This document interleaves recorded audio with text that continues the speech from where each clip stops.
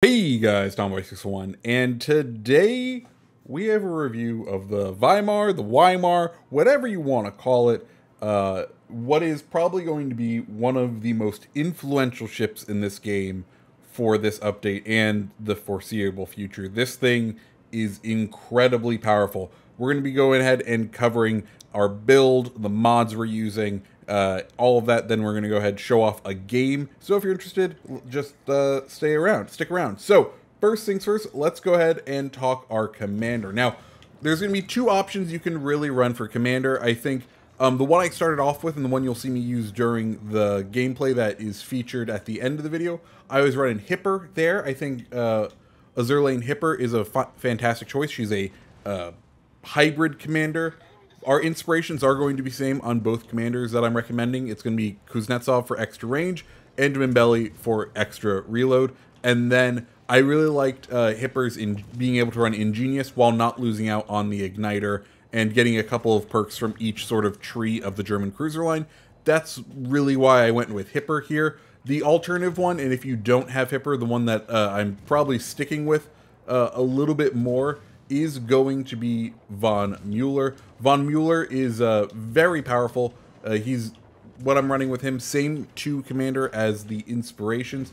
Base trait helps boost the speed, which is nice. And then the build I'm running with him is going to be Beyond Range, Igniter, Malicious, and Steer Clear, along with Refill Station, just to help out with even more range when you're nearby friendlies, which you will be in the beginning of the match, and it does really help out. That extra 10% range can really assist in being able to reach out and touch some people. As far as mods go for the ship, the 3 mod slots I'm running, Aiming System Mod 1. In the second slot, I'm running Propulsion Mod. I started with Steering Gear mods, but this thing just accelerates just a little too slowly for me.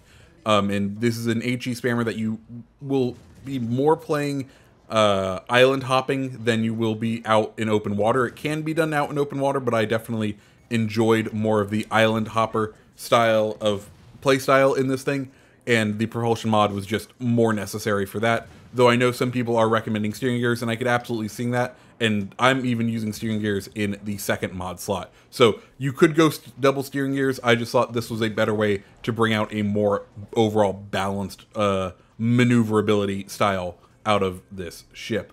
As far as consumables go, in the first slot we have the damage control party.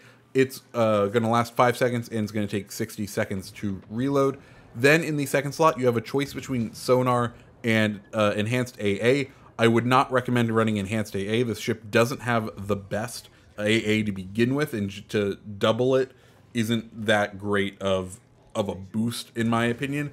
And then the sonar, well, it's German sonar, so it's really, really good, and it's, you know, just very effective. 3-point kilometer detection of torpedoes, 5.4 of ships. It's going to last 116 seconds. Reload time on it is going to be 180 seconds, and you're going to get 2 charges of it. Then the last thing is going to be Catapult Fighter, which will get used fairly often more as a spotting plane rather than to fend off aircraft carriers, though it can definitely be used with that because, as we said earlier, not exactly the best AA on this ship, so that is one very nice skill. So that is the build we are running. Let's go ahead and start running through those stats. Hit points, 32,000 hit points.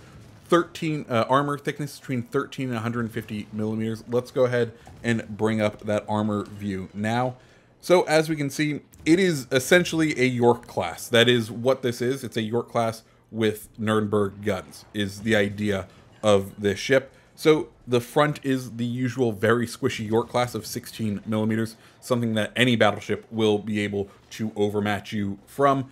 And then that mid deck is going to be about 25 millimeters. And that lower deck, if you can get shells to bounce, it is fairly thick down there, up to 80 millimeters. But that is more luck than skill in getting someone to hit the very bottom of the deck and it being properly angled.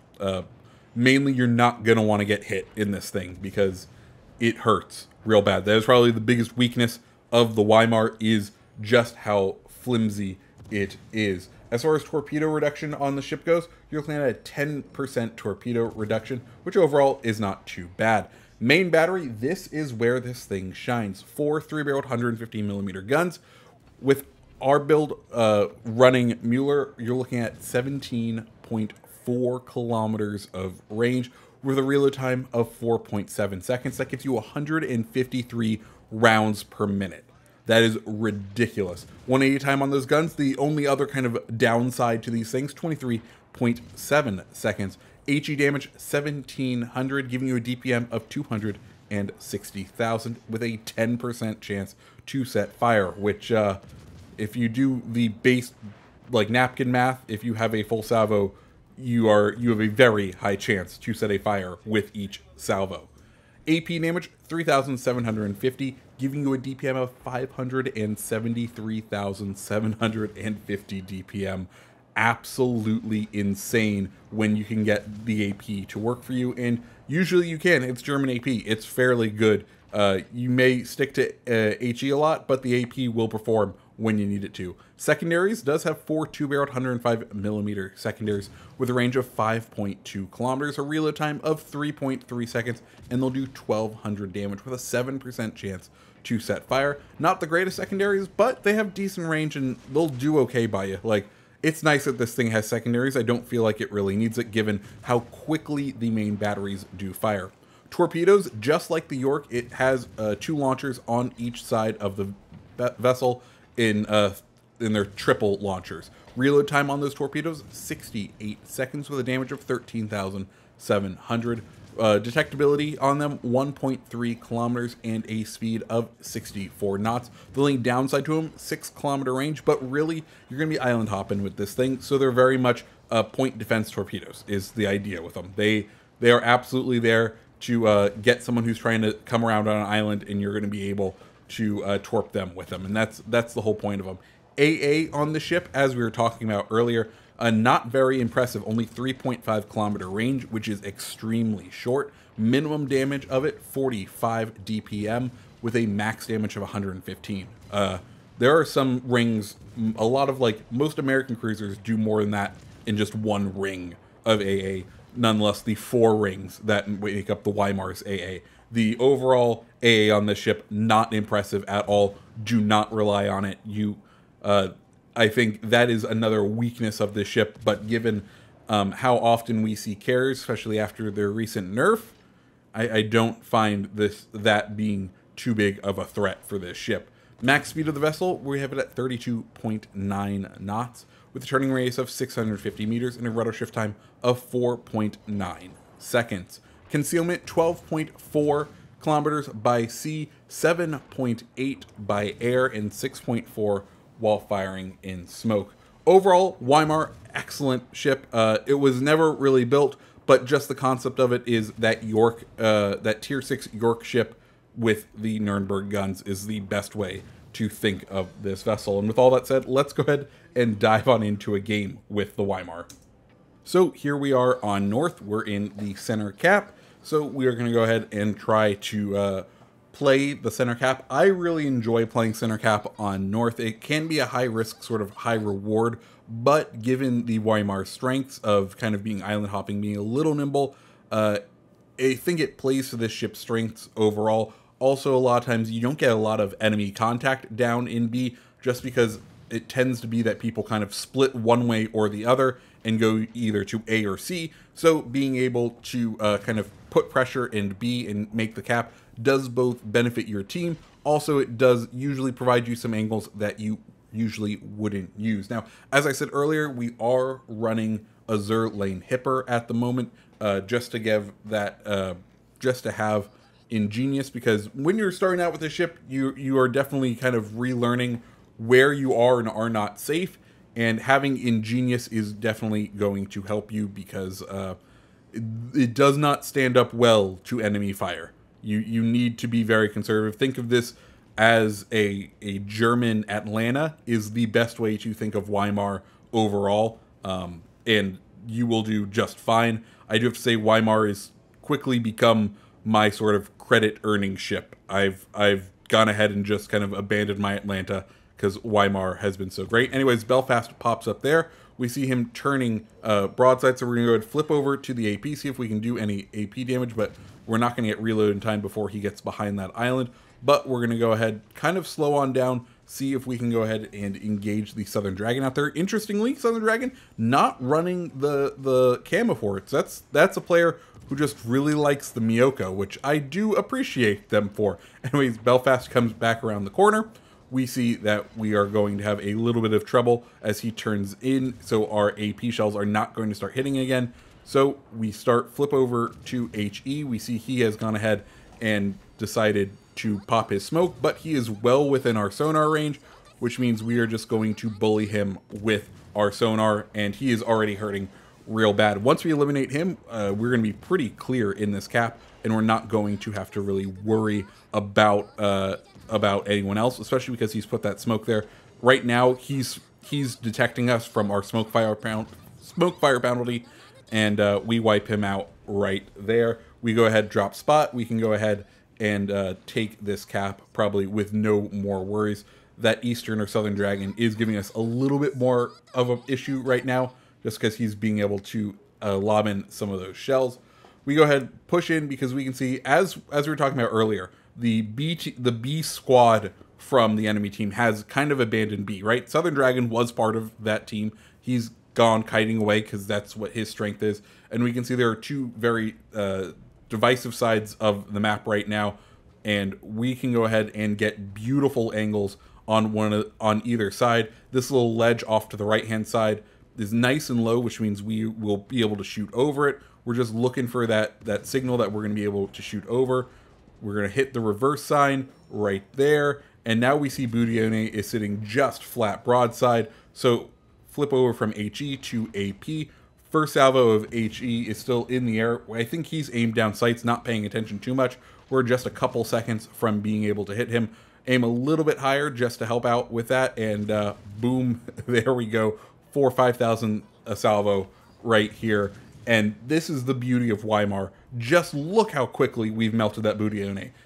3 salvos in, what, 12 seconds total? And he is all the way down as far as hit points go. He's down to a third of his health. And that's the strength and the beauty of Weimar right there.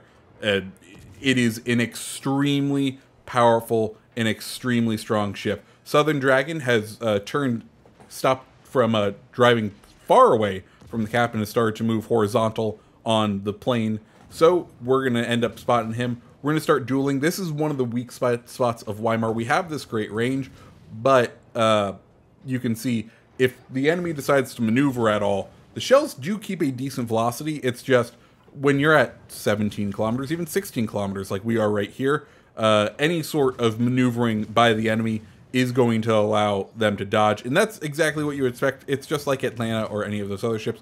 We've gone ahead, reversed.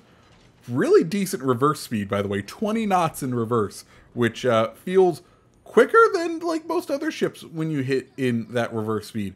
But I do really appreciate it. At this point, we're still starting to lose C. And we kind of have to make a choice. Do we want to go to A or do we want to go to C?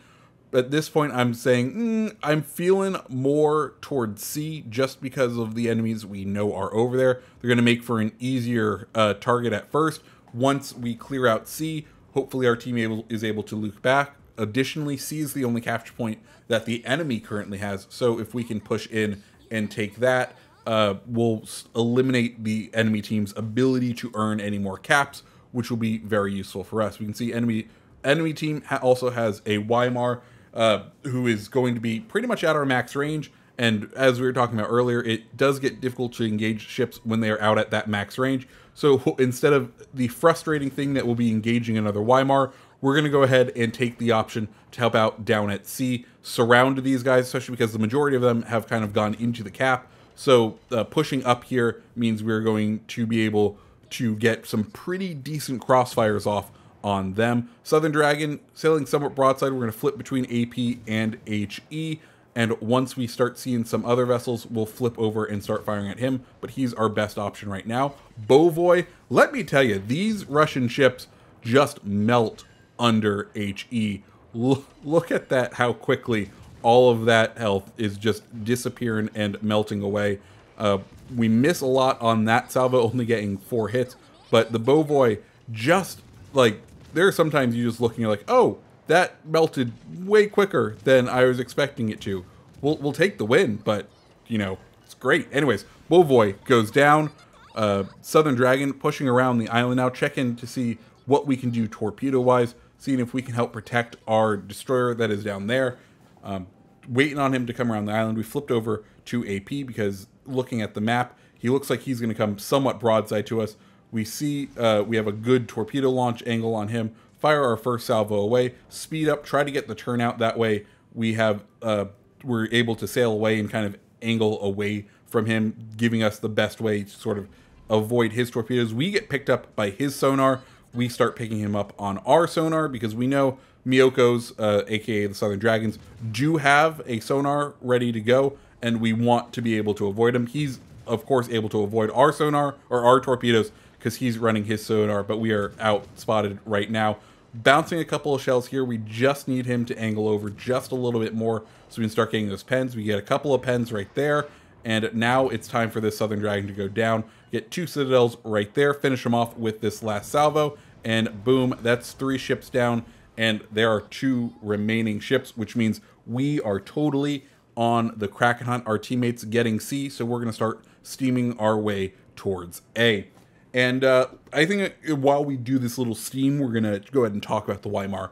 It's incredibly powerful, guys. It is, it might be overpowered. I don't know if it should have been a tier 7. I don't know if they should have had more downsides for it. But I feel like this is either A prime example of power creep in this game, B, I don't know. If you like cruisers, if you like light cruisers, if you like that fire spammy style of gameplay, this is the ship for you. It's 12,500 doubloons.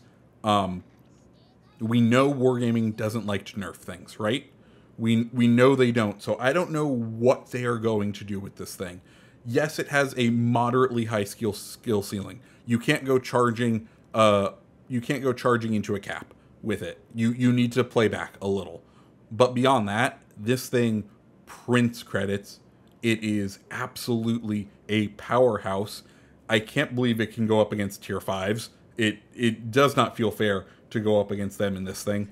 I don't know what they are going to do. I don't know if it's going to be a sort of a short sail sort of ship where it's up for a week, 2 weeks. Once they start getting data back and they go, oh crap, it is that powerful, they pull it from the shop and never to be released again until 3 years from now in a Black Friday crate. But this ship is one that you are going to hate to see on the enemy team and love to see on your team. It feels like when Atlanta was new to the game, if you know what I mean. If you've been around that long, when Atlanta was as powerful as it was, as influential as it was, it feels like that, except this thing outranges it, can hide behind the same islands, and does more damage. And has quarter HE pen. Yeah, because it's a German ship, HE pen, quarter pen. Like, this thing is absolutely crazy. If you like ships, if you want ships, now is the time where if you were thinking about buying a tier 6 premium ship, this may be the one to go for. Like I said, I don't know what they're going to do, if it's going to get eliminated soon. Also, we take out the other Weimar right there, and we are up to 4, and now we are just hunting this Benson for our Kraken. But yeah, that's my little rant on this thing, because it is insanely powerful. And yeah, it's I started playing it today. I haven't stopped. I've added a credit booster to it. I've added just a ship, the regular like added speed boost, because I want just a little bit more speed out of it. And it's going to be definitely my credit earner, because I haven't earned under 500,000 and am averaging around, like 500,000 to 700,000 credits a game in this thing. It's absolutely gross. Anyways, Benson is over there. We killed that other Weimar. We are now, like I said, on the hunt for our Kraken, and this is going to kind of show off just how difficult it can be. We're trying to realign our shot after each time, trying to figure out and just play to the Benson, just get these little ticks of damage here and there. He's running straight for the edge of the map, because at this point it is 4 of us versus him. We either kill him here, or shortly later, with us having the 3 capture points, we will overtake him on points, and it will be a very quick and very painless victory for us. But for me, I'm on the Kraken hunt. I want a Kraken in this beautiful, shiny new ship, because I'm sure MetaJerk will say it's a Kraken printer, because it absolutely is. The way it does damage, the way you can play it in the back line is just absolutely gross. And this is us just hunting, just trying to figure out just how much more angle we have to give to try to hurt the Benson. We're just falling short just that little bit more, but at this point our aim is right on that on the mark right there on the map border. He runs out of steam, we finish him off. That's the match. I think we end up with 29,000 XP as our base XP score. It's fantastic, guys. Weimar is a ship that you need to be on the lookout for. Shoot it as soon as you see it, because it will absolutely tear a team apart. Guys, if you liked the video, go ahead and hit the like button, hit the subscribe button, and I hope you have a great rest of your day. See ya.